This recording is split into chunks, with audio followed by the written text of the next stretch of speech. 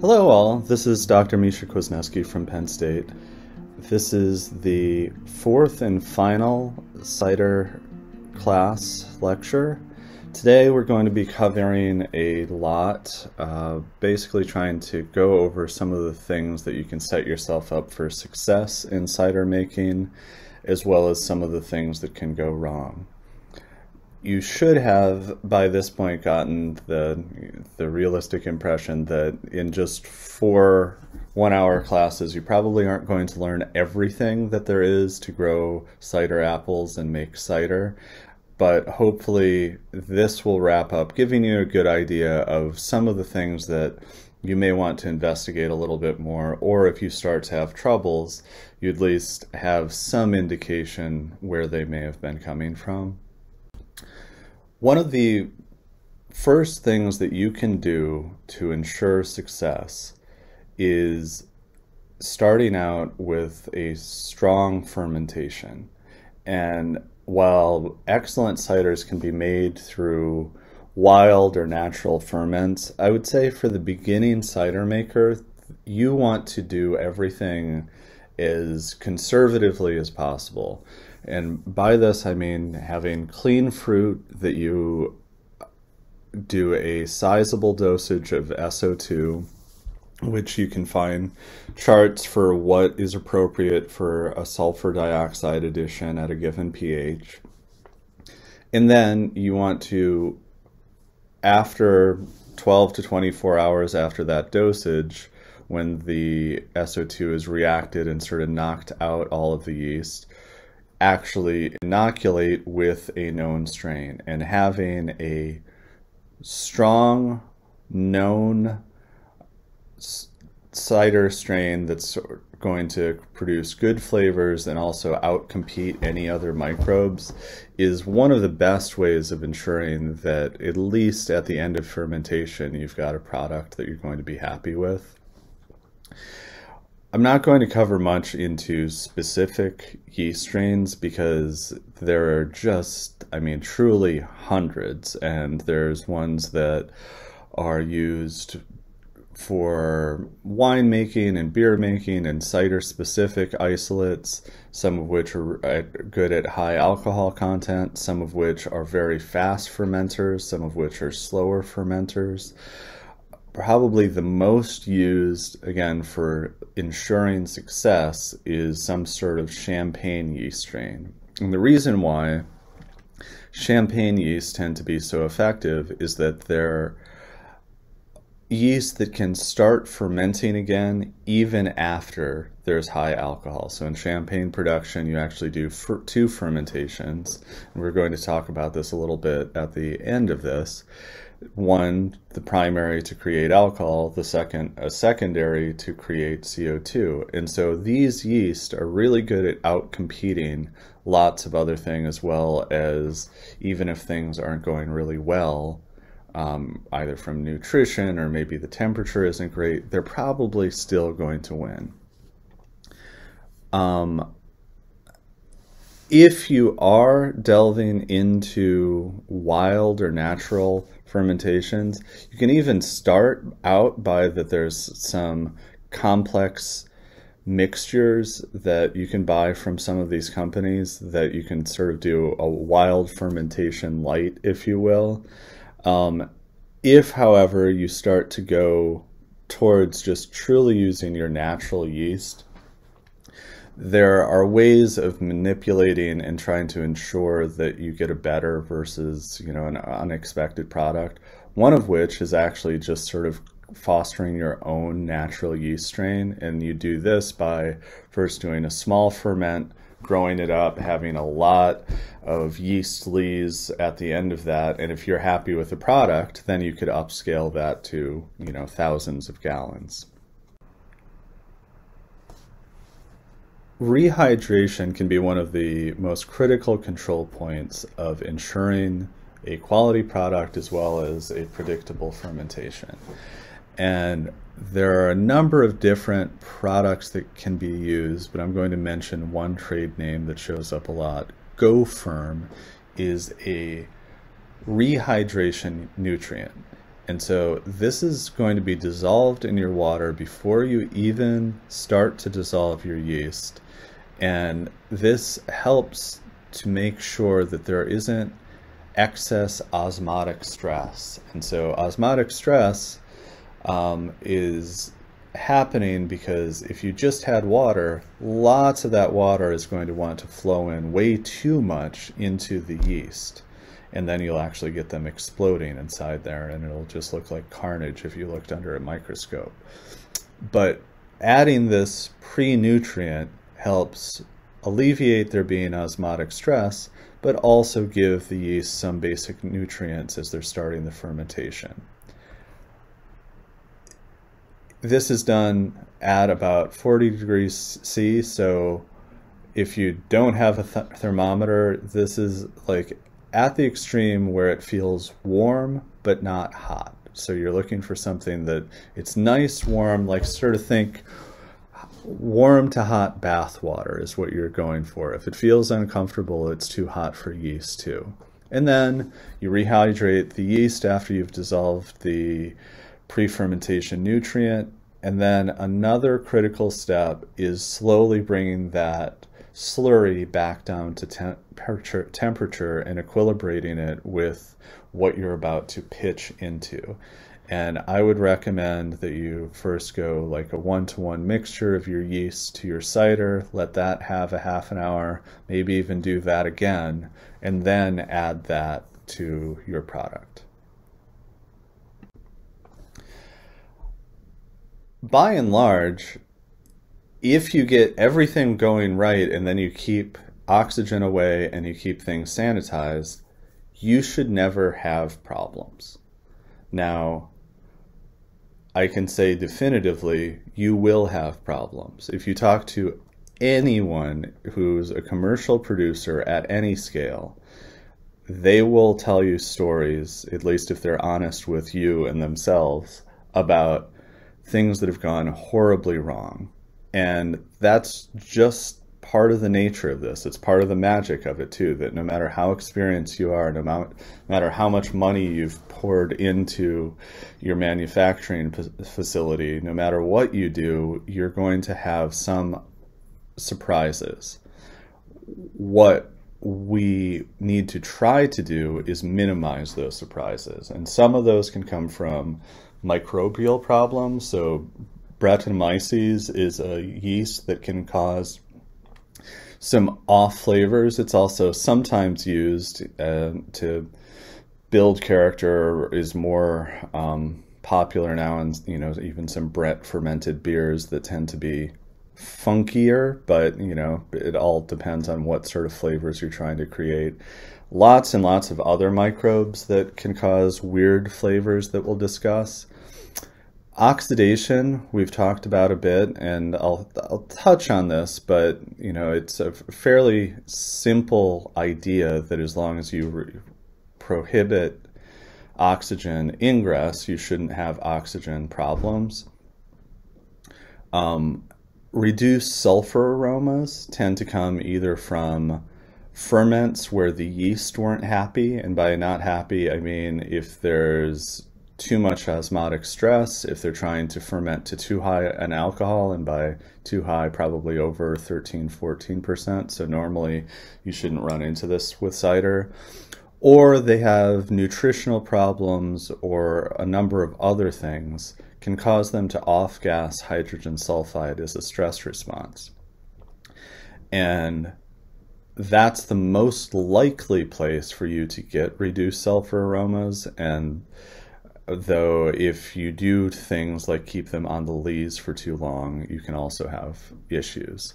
And then there are various taints, so things that can be picked up from additives or other things during manufacturing that can have really horrible impacts on the final flavor. Cork is potentially a area of off flavor, and with packaging of cider moving more towards can or crown tops versus using, say, champagne style corks, you're less likely to have cork taint from cork.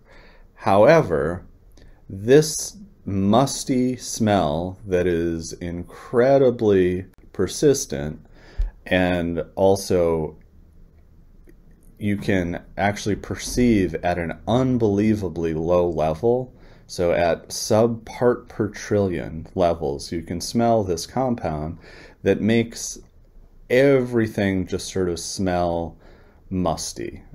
If you haven't specifically smelled a cork tainted bottle, just think of what like a basement or a cellar that has some moisture in it, and it is exactly that smell. And because it has such a low odor threshold, it can overwhelm a product quite easily. Now, what's annoying about it is, especially early on, most of cork taint was ascribed to cork. So there was lots of bad corks being produced and sold, especially during the 1970s, with some problems that were happening in Portugal, that is the major cork producer. So a lot of wines using those corks ended up having this musty character. We learned where this came from, proper controls were put into place, and yet you'll still run into cork taint. You'll even run into cork taint when no cork had anything to do with it, with the packaging or processing. And the reason for this is that you really just need three things to create what is cork taint, which is this chloroanisole. There's not going to be a written part of an exam on this, so don't feel like you need to memorize this. But basically, if you have any phenolic compound, so if you have a phenol, which are the bitter and astringent component of cider, as well as a component of oak barrels, as well as any place that you're encountering wood, there's going to be free phenols. And you have chlorination, so either somebody's used it for, say, in cork, chlorine bleach was used commonly to whiten otherwise like dark or miscolored cork, or if you're using chlorine as a sanitizer, you've already gone half of the way there. And the other step in this process is some sort of microbial growth, including a healthy fermentation. So we basically have no capacity to stop the second step. You will have microbes around because that's the name of the game in cider production. What you can control is absolutely omitting chlorination from anything that has any chance of becoming in contact with your product. Some producers go as far as to just wholly keep any chlorinated product out of their production facility, just to ensure that no accident, that you don't have an intern to think that they're doing something good and grabs the bleach container and pours it in a tank. Others still might use it for things like, sanitizing the drains, and as long as there's no chance of even the fumes coming in contact with your product or product lines, you're probably all right. But I would say there's lots of other options that we're going to discuss as far as sanitizing agents that you can pretty well steer clear of chlorine, and then also avoid cork taint as a problem. Volatile acidity is made up of acetic acid and ethyl acetate, and is generally what is used for measuring this component of production, because you can directly measure volatile acidity through a fairly simple distillation process. And those of you who are interested in doing this yourself, it's called a casch still, C-A-S-C-H. And you can measure it reasonably easy in your own production facility. It's critical because if you get too high with your total volatile acidity, or both the acetic acid and ethyl acetate, you start to take on, in the form of acetic acid, a vinegary smell, in the terms of ethyl acetate, more of a nail polish remover smell. And the total, or the volatile acidity, can accumulate throughout your entire process. So everything from the fruit having some rot as you bring it in can start to contribute to the acetic acid level, to even a healthy fermentation. You're going to get some amount of acetic acid produced as part of normal metabolism. And then this can increase further if you have some oxygen ingress and you have acetic acid bacteria actually growing. Same thing with lactic acid bacteria, which we're going to discuss. And then things like if you have really, really high gravity must, which normally isn't the case with cider, but still can occur in certain products, you start to drive up the acetic acid. And so each one of these is an addition that one in itself may not cause a problem, but thinking of your entire production process holistically can end up helping you to control and make sure that you don't have an issue with final volatile acidity. Another just critical element of this is that it actually is a controlled element of your product, because if you go too high on volatile acidity, you no longer meet the definition of cider, which cider by some TTB things falls under still wine categories. And if you get over 0.6 or 0.8, depending on some specifics about it, you technically no longer have cider. You have a cider vinegar product that you couldn't label as cider. And additionally, one of the complexities is even if you have cider below the level of, the threshold where you can smell it, you have a chemical equilibrium between ethyl alcohol, or alcohol, the normal alcohol that's in cider, and acetic acid, and this produces ethyl acetate. And ethyl acetate, the nail polish remover smell, can start to appear even after bottling. So you can think everything's fine, that your acetic acid level wasn't so high that you smell it, you bottle, and then you open it up a couple weeks later, and now it smells like nail polish remover.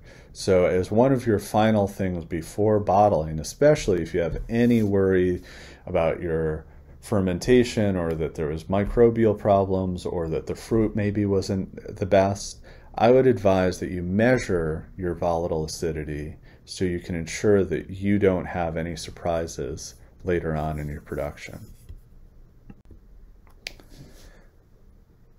Other than yeast, which can include our friend Saccharomyces cerevisiae or Brettanomyces, lactic acid bacteria are probably one of the most prevalent and important considerations in cider quality.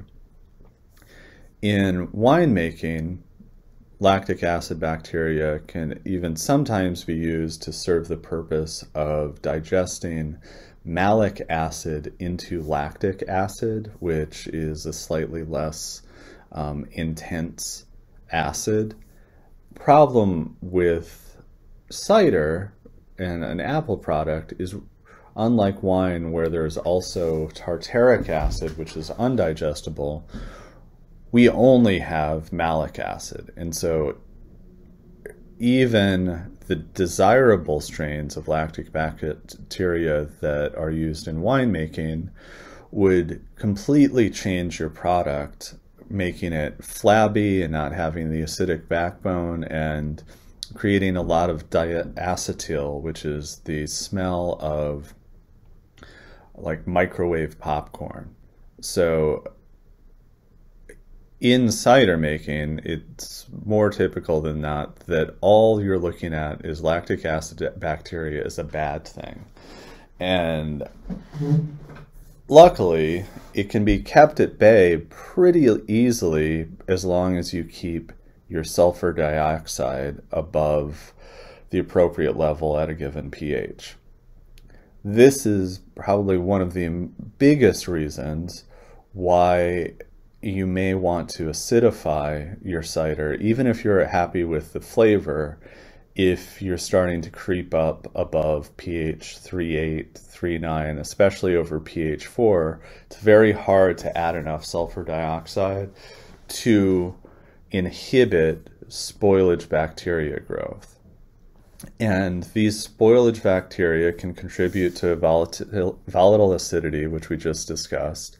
Also mousiness, which is a sort of smell of mouse urine, geranium taint, and this is created by sorbic acid is frequently used as a preservative, and lactic acid can actually digest this and make a geranium-like aroma, as well as other things that are much less common, but I would say what I've seen the most in cider is you can have ropiness, and so this is just like you look at it and it sort of looks, I mean, it just looks sludgy and disgusting. And in part, if you think of what like a vinegar mother or kombucha mother looks like, you can even get in the bottle something that looks this just vile and really not appetizing for a cider product.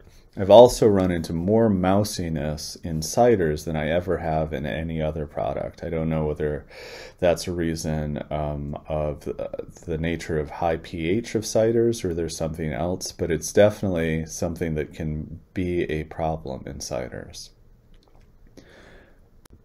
You can have lactic acid bacteria spoilage before fermentation, so you can even, like all of acetic acid production and any number of things, once you start to have not intact fruit, it isn't just always a matter of aesthetics. You then are having microbial changes that can add flavors that you may not even really realize are there until you have the finished product.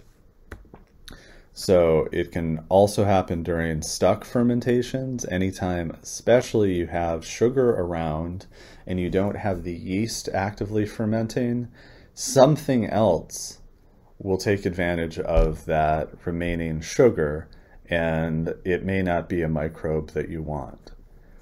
And then finally, if you have low SO2, which can come from poor SO2 maintenance, or even if you're doing something like aging in barrel, you're constantly losing whatever SO2 protection you have, and you need to go back every week or two and check that the SO2 is being maintained in every single barrel. Otherwise, you can start to have problems, and it can start to happen very, very quickly.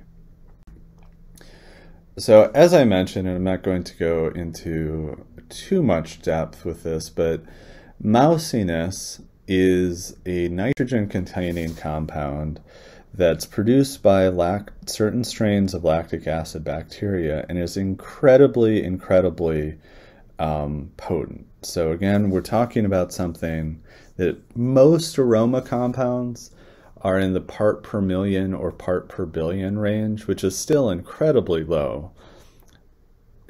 Unfortunately, things like cork taint and mousiness, we can perceive at part per trillion levels. So just a tiny little bit of infection is enough to ruin a product. And one of the critical elements of this that I think makes it particularly disgusting is that you can't normally perceive it by sniffing. So in flavor work, we refer to orthonasal and retronasal smelling. And basically this means if you swirl wine and just sniff it, that would be orthonasal. If you sip on a glass of cider, you still are smelling, and you're smelling because your olfactory epithelium, this thing that sits at the back of your nose, is also at the top of your throat.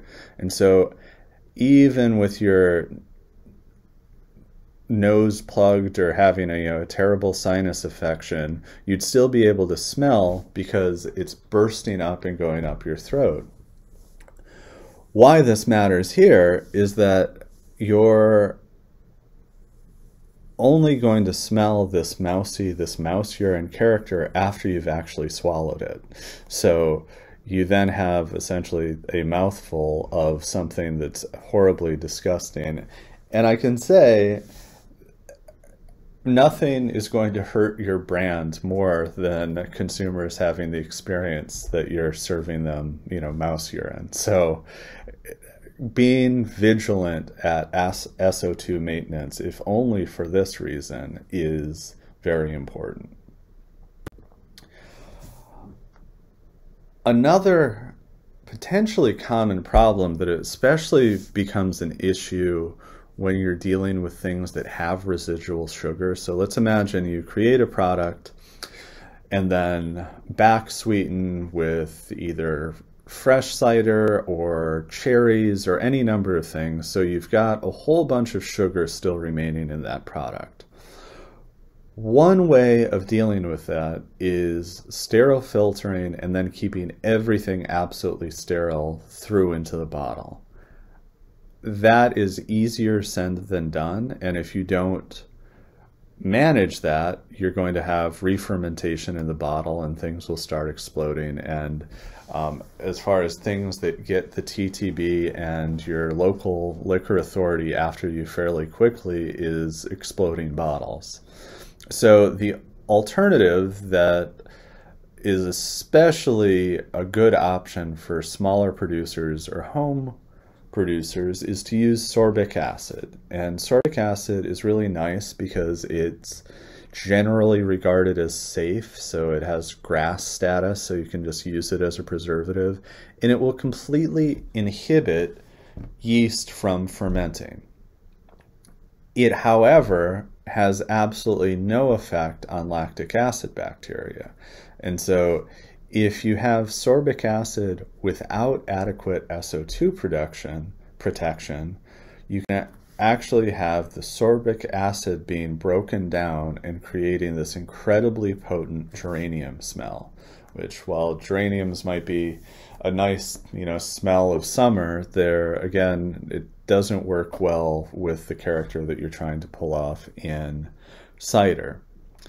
So the point of management of this is really, if you're going to use sorbic acid, you have to be extra vigilant with your SO2 management and probably lowering that pH even a little bit farther than you would have otherwise, because you can have a double whammy of bad smells. And these bacteria also, if there's a large sugar source, even if the yeast aren't digesting that sugar, they will actually actively digest it. And again, you can have problems with exploding bottles and all sorts of other things.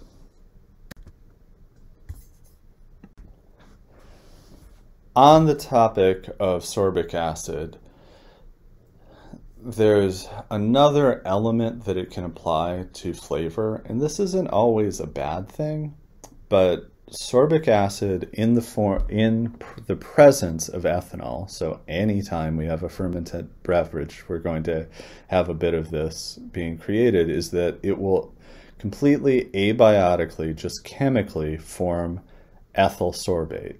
And the smell of ethyl sorbate it's actually the flavoring agent of a number of hard candies, and it isn't wholly unpleasant, but it's not always the aroma that you're looking for.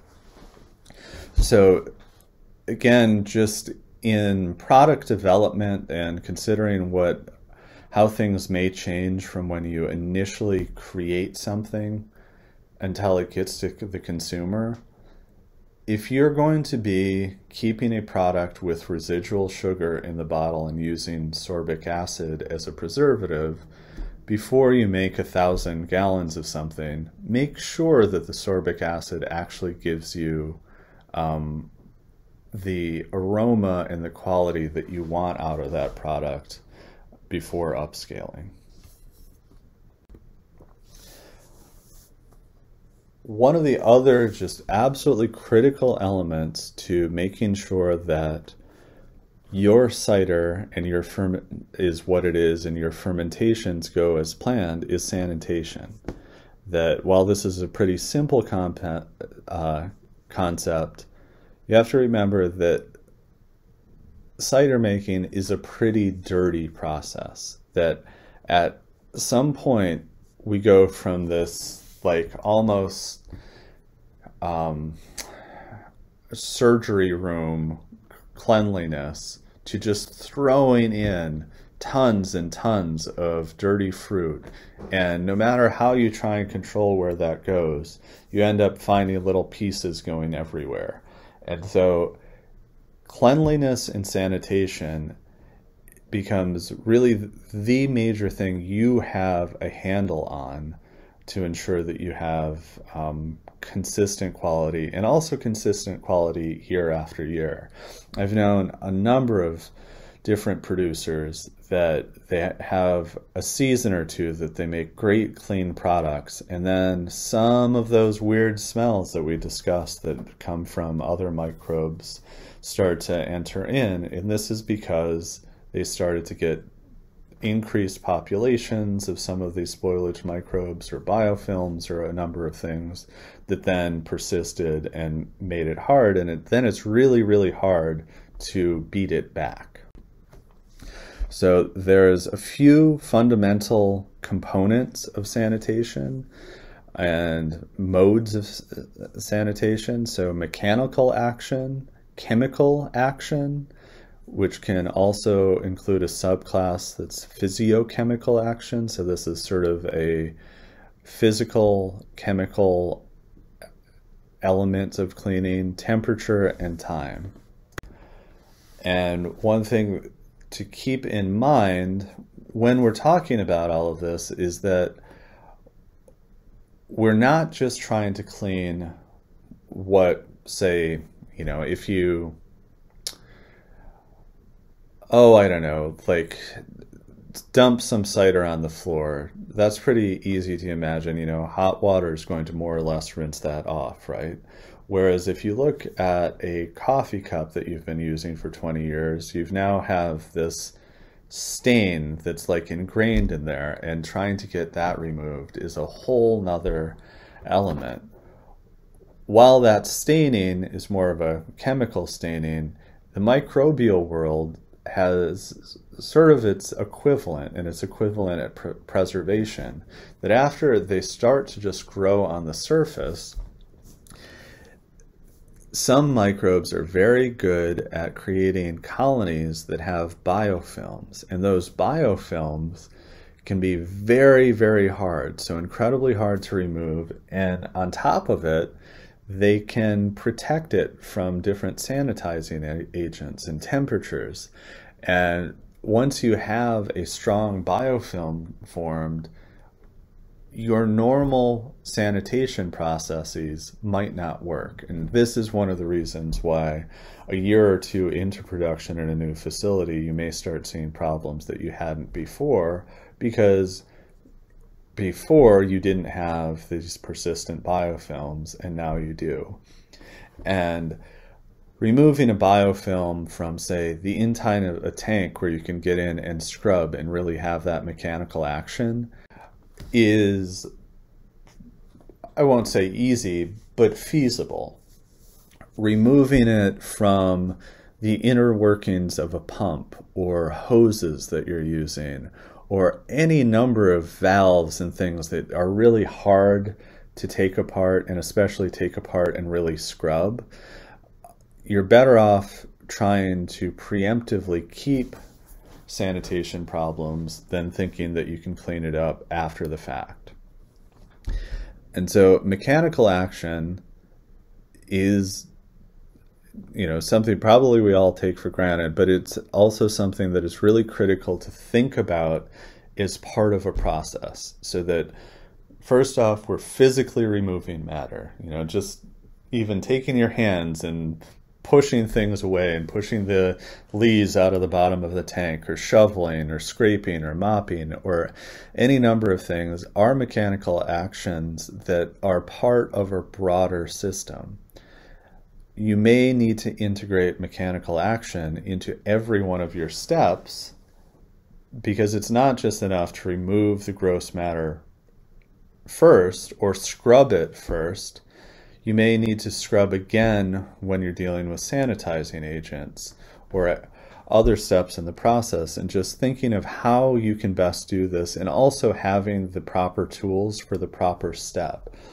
It's normal now as part of a HACCP safety plan that you may have special brushes and shovels for different steps in your process, and this is to help ensure that you don't have contamination from that gross initial apple matter with coming in contact later in your processing. So just something to keep aware of, and keeping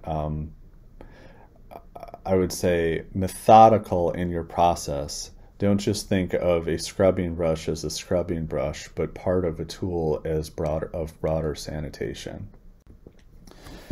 There are lots and lots of different chemical sanitizers, some of which are not compatible with certain types of materials, some of which may actually neutralize each other. So some are acidic, some are basic.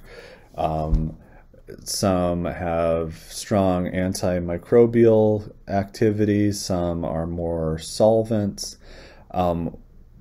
What you're using, again, there's a lot of different ways that people are very effective at having sanitation, but is to think methodically about what is going to work at what step of your process. Basic cleaners, including caustic soda. There's been a few different recent studies that while these tend to be more dangerous, and you should definitely be aware if you're using something like caustic soda, it can start to dissolve your skin just as well as it can break down lipids and biofilms, but they're among the most effective for also even killing microbes. And so I personally think that they're a great thing into integrating at least at some point into your sanitation, but also using things such as acid-based cleaners or ethanol or acid and SO2 can also work very well. I'm going to really just quickly go through these so you get a rough idea of some of the dosage rates.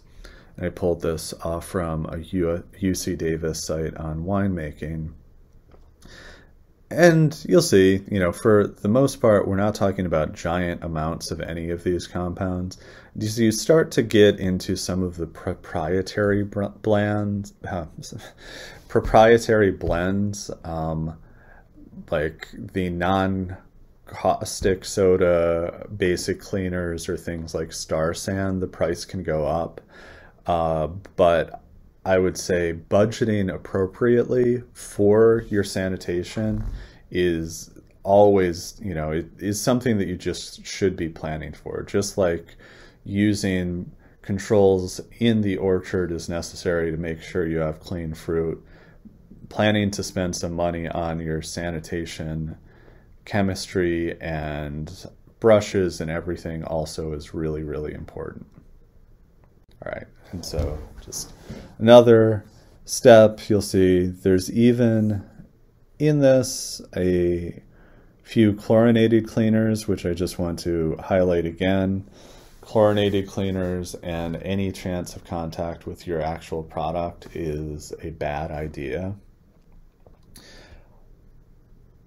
And then ozone is a really nice, but again, many of these potentially, have some danger. So be aware before you start using them, how they should be used and what sort of ventilation. But ozone is created just through radical formation, essentially running an electrical charge through water. And so you can buy ozone generators that either create ozone that's volatile, and that tends to be much more dangerous, or creating dissolved ozone that you can use essentially a hose and water to have very, very effective sanitation. And I think this is, as these units have come down in price and also down in scale, it's become more and more of a great thing to use in any sort of production facility. Very briefly, physiochemical elements are, in a way, if any of you are already growing fruit, you're sort of familiar with things like surfactants. And so just like surfactants can help to get pesticides properly dispersed within a tank and then nicely and easily over a leaf or fruit out in the field, they also do a nice job pulling things up. And so it's really hard, right, to mix something oily with water. And so some of the things that we may be dealing with are lipids, and these surfactants can help actually draw and keep in solution either the stuff that we're trying to clean out of a tank or a hose, or also are sometimes needed to help disperse the sanitizing agents that we're using. And I won't go through all of these, but basically, as I said, helping with wetting, deflocculation, which is sort of breaking things up, suspension. So if you're trying to get a lot of something out of a tank or out of a hose, you want to make sure it's not instantly falling back down, helping to dissolve or create stable emulsions, or also to actually neutralize elements that may otherwise inhibit sanitation modes of action. So if you've got a lot of alkali soil particles and you're trying to use a acid-based sanitizer, you may need to use something that helps to neutralize that alkali to make sure that your acid stays active. Another really important element of sanitation and sterilization is temperature. And frequently in parts of the process that you actually need to get to sterilization, and you'll notice that I've talked a lot about sanitation and very little about sterilization, and that's because sterilization is the complete removal and killing of anything that could be growing. And until you're actually hitting the point of bottling, we in the fermented beverage industry rarely care about sterilization. It's all just about keeping everything controlled and sort of riding the wave of microbial growth and making sure everything that happens the way we want it to. But high temperature and high temperature for long time can take you through killing lots of things to killing everything and creating effective sterilization. And that's why high temperature steam is frequently used as one of the elements of sterilization for a bottling line.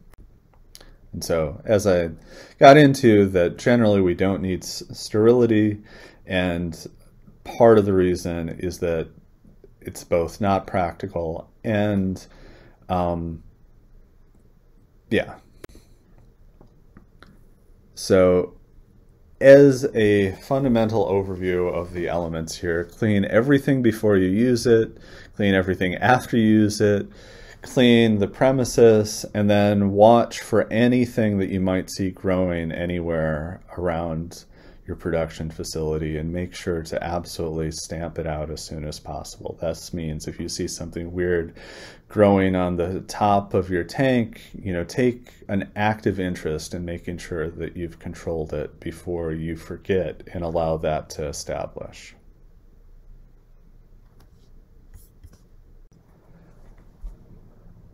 Now, very briefly, I'm going to touch on a few final things that could be a presentation in and of themselves, but at least want you to be aware of them as considerations and potentially things that you can read up on more elsewhere. So one of them is filtration, and there's a number of different reasons why you might want to implement filtration. Simply clarifying at a different step, helping with recovery. So one of the things that you saw in the slides last time is that after fermentation, you're going to have these gross lees at the bottom. And as you get up and up in fermentation or in production size, that 5 to 10% starts to be a pretty sizable amount of waste that you're just throwing out. And so larger facilities will actually have lees filters to recover every bit of product that they can, and then just have hard packed yeast that can be used elsewhere, potentially put on the field or fed to animals or any number of things. Also, it can be used to stop fermentation. So if you want to have a sweet product at the end, this is one of the ways in which you can do it. And then commonly a sterilizing filter is used at the end before bottling, and can also be used to just sort of polish the flavor and make sure it visually has that brilliance that you might be looking for. They come in all sorts of different sizes, both size of the filter down to also size of the particles that you're actually filtering out. And there's lots of different styles of filter, and it depends on what amount you're trying to do, as well as what your final what final product you're trying to create out of this, how you're going to use filters, and what sort of ones you use.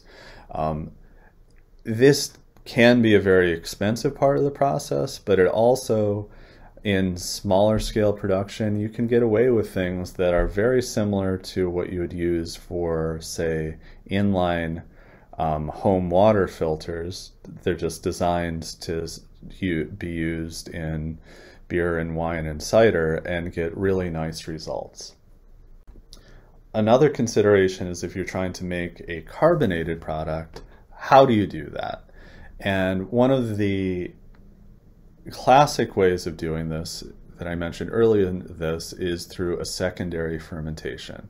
So there are calculators for figuring out if you add a given amount of sugar into a bottle, so something like a champagne bottle or a beer bottle that can handle pressure, and allow the yeast to re-ferment again, you can produce bubbles, and then that product in bottle will be carbonated. It also will then have the yeast in there, and it's a whole other complicated process if you want to create something like champagne that's clear and get that yeast out of there, but it is possible.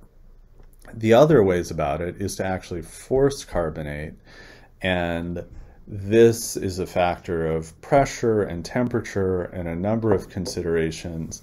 And while it can be faster, it also can be much more expensive from an equipment standpoint and potentially dangerous. So what makes sense for your production is really up to you. I would say starting out, if you want a non-sweet, bubbly product, carbonating in bottle probably makes the most sense. And why I specifically say non-sweet is if you are also expecting there to be sweetness at the end, the yeast will just keep digesting that sugar until the point that it actually explodes. And so on that end, if you want there to be residual sugar, you can either plan on trying to have that product being absolutely sterile when both before and after adding whatever sugar or sweetening product or fruit flavoring, or you can use something like sorbic acid, which we've discussed some of the pitfalls of that, but it's definitely a great option, especially for the small producer. Or integrating something like pasteurization, which again can be a great tool, but generally you have to go pretty large in scale before this really becomes an option. And then as the last parting element that I just want to put in front of you, give you an idea of this SO2 equilibrium that I discussed earlier, is that at any given pH you have a different amount of SO2 that is active. And anything over 10 part per million in the US needs to actually be labeled as containing SO2. And to give you an idea of what sort of amount of total SO2 you need to add to have an effective amount to control, this slide sort of goes over it. And I would say for cider, you're generally looking for about 0.8 part per million, so this middle row. And so you see at 3.5, you only need about 41. Whereas if you go up to 4, it's now a whopping 128 parts per million, which you'll also start to smell. And so it's when you start getting this really high pH, it's going to be critical to do something to bring that pH back down if you want your sulfur dioxide to help stave off unwanted microbial growth. Well, thank you all. And with that, if you have any further questions, always feel free to contact me. You can find my current contact information on the web, I'm sure, by searching for Dr. Misha Kwasniewski. Thank you.